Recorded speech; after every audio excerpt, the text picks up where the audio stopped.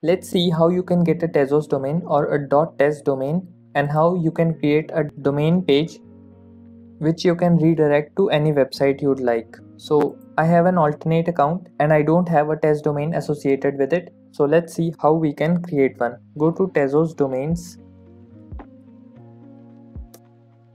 and click on the first link, tezos.domains. When you open tezos.domains for the first time, you need to connect your wallet.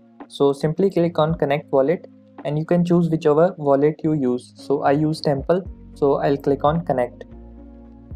It will ask for your password and then the account which you want to connect or which you want to use to buy your domain. So I'll use this account and click on connect. So right now you can see I've logged in and now I can purchase a domain. So you can type the domain you want here and search for its availability. So let's say I use this tagline everywhere, I make stuff. So I'll search for I make stuff and click on search. So I make stuff.tez is available for 1 Tezos. So I'll click on register. So when you click on register, you need to request for this domain. So click on request and it will ask for a transaction from your Temple or your Tezos wallet. So just click on confirm. While it's taking time to be loaded, there are certain things you need to keep in mind. Some domains like 3-digit or 3-alphabet domains are harder to get and they go into auction and not directly into buying. So this is a longer domain such as I make stuff or the one I have and showed you before, vectorresite.is. You can buy these directly, but some domains go into auction before you can actually buy them. It's a public auction and anyone can take part in it. I'll show the proper instructions or guidelines on the screen somewhere right here. So our request is complete and now we need to set a registration period. So the registration period is in years. So you'll see that the price is 1 Tezos for 1 year. So if I increase the registration period to 2 years, the price will go to 2 Tezos. So let's say I want to buy the domain for 2 years. So I'll keep it to 2 and the price will be 2 Tezos. Make sure your wallet is loaded with Tezos before you start the transaction. So domain points to this address, which is my address or my wallet address by which I am logged into or synced with the Tezos domains website. So you don't have to change this unless you want to point the domain to a different address, but unless you are using the correct wallet, you don't need to change anything here. So what is this? Set reverse record. So when you sometimes go to a Tezos profile and see this vectorresite.tez instead of the long wallet address like this one, this is the reverse record as far as I know.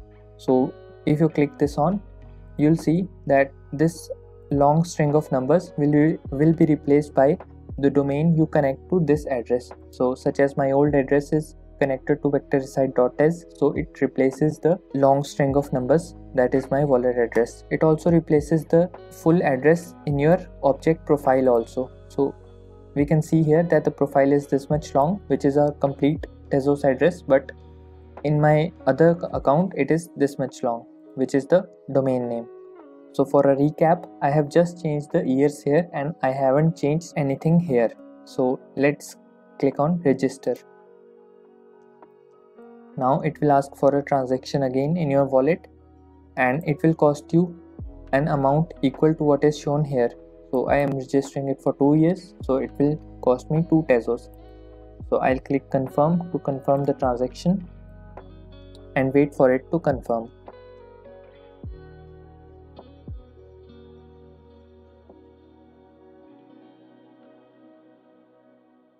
It just completed and it showed a success operation here. Now you can get notifications on your email related to your domain name. So if you are buying a domain that is 3 words or which goes into an auction rather than direct buying, you can add an email here so that you know that you have been outbid on an auction or you have won one or you have sold a domain on the secondary market. So I am not going to do that right now. You can always set it up later. It will also give you the notification for when your domain is about to expire. So make sure you add your email here and don't let your domain expire or someone else might buy it.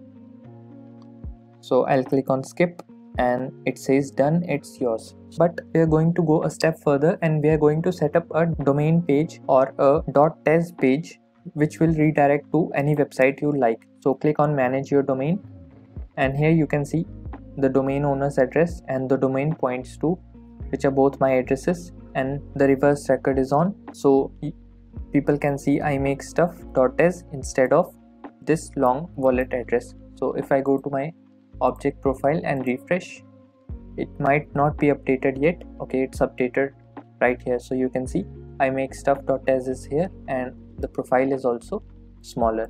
So keep in mind this and this account is different, the wallets are both different, so that is why I'm using two different domains on two different accounts.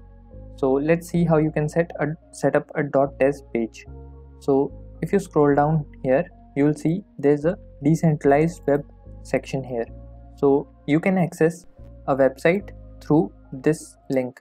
So if I click open in new tab at this, you'll see that it does not load to or it does not lead to anywhere.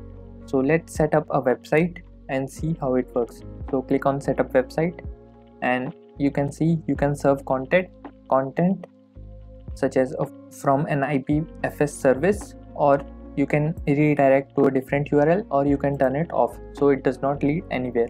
So we'll select redirect to a different URL. So I'm going to copy my object profile link and then I'm going to put it here. Or what you can do is you can add any website link you want here. You can add your own website address, or let's say you have an FX hash page.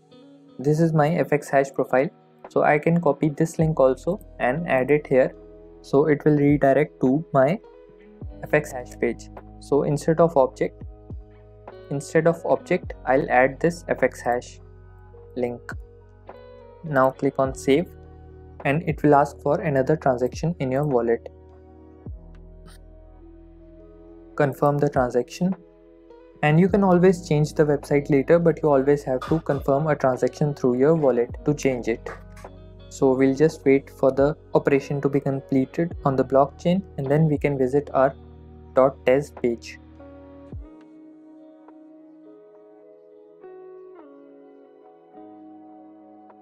Okay, so we got a message that operation was successfully applied, but the indexer is not caught up yet. So that means the indexer might not show the data yet, but the operation was successfully done.